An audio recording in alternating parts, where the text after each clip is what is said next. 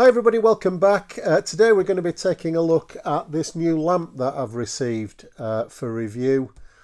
It's from a company called Benq or Benq, I'm not sure exactly how it's pronounced. And it's described as an e-reading lamp, so I think primarily for those of us that use a tablet or a Kindle to read books or magazines. Not necessarily primarily for model making at all, but it'll be interesting to see how its functions perform when we're making something like this ship on the bench. So by coincidence, a few weeks ago I was looking for some new lighting for the shed, both to illuminate the work so that I could see what I was doing, but also to try and improve the video quality. As you probably know, I've gone over to HD production in the videos, and I just wanted to be able to put as much light as I could on the subject, which helps with the cameras and the quality of the image that you're able to take. So that was what I was looking for really, and it was very coincidental that the offer came through to take a look at this particular lamp. So we'll get it out of the box and put it together and let's see what it can do. Okay, so we'll see what's in the box. It's pretty substantial packaging really.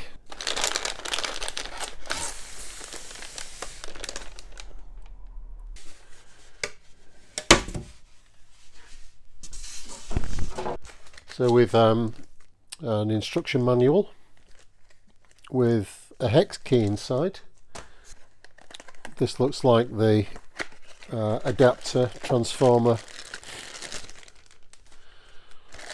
So that's interesting. We get a set of different plug adapters for the main plug here. I shan't be using any of those.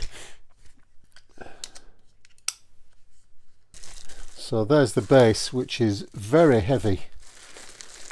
This isn't going to topple over in a hurry. It's very substantial. I don't know what that's made out of. That's an interesting warning. Don't drop it on your foot. And I can vouch for that. That would cause quite a bit of damage if you did that. That's a pretty good quality cable. The engineering here is pretty good. I don't know whether this is steel or some sort of alloy, but it's very strong. So we've got a little knurled nut on the pivot here at the bottom, which will obviously just tighten the pivot onto the stem at the bottom. So we've just got a nylon bush in there.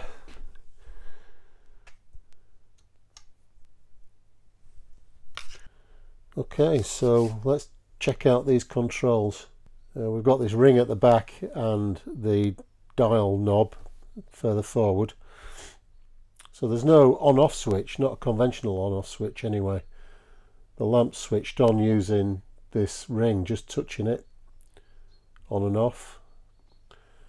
And it also controls two modes apparently, so if we hold that down and we get an orange light, this is a book reading mode, so it's quite bright.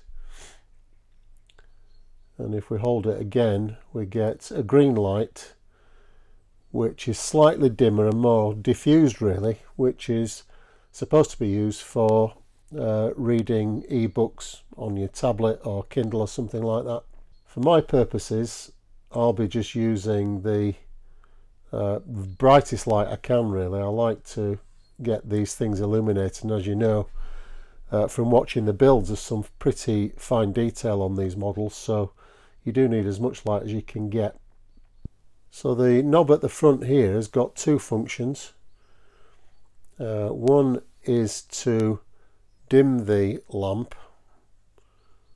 just by turning it like that. And just pressing it down changes the mode of that to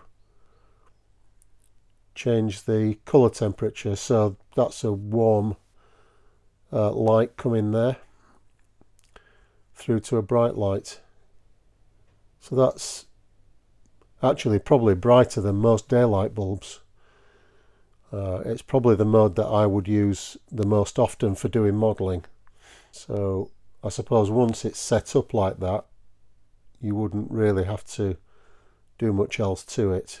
So the difference I think for me working in the shed making the YouTube videos is not actually to help me to see the modelling. I think it'll help the actual camera work, because the camera won't have to work so hard to pick up the detail. So hopefully the quality of the videos would improve with this brighter lighting on the models as I'm building them. So that remains to be seen. Hopefully you'll see a difference in upcoming videos, that the video quality will improve as a result of the lighting provided by this lamp. So there we are. It's certainly a stylish and very well made lamp. The materials are first rate, really. The question is, I suppose, whether or not it's too good for me out here in the shed. I can imagine it getting covered with paint, overspray and other bits of grime and dirt, and I can imagine that it's going to get purloined and will find its way indoors into the study, where I think it will probably get more use from the various settings for the e-reading function on the lamp. Okay, so there we are. If you're on the lookout for a new lamp for modelling purposes or just general craft work, this is one certainly to look at, although possibly the cost, which I think is round about the £160–170 mark in the UK, might put quite a few people off. It's certainly something that I would have to really consider hard before I made that sort of investment. And particularly for me, the functions for modelling, I wouldn't use most of them. So you'd have to consider, I suppose, whether or not you're going to get the use out of all the various lamp settings that we've got on this light.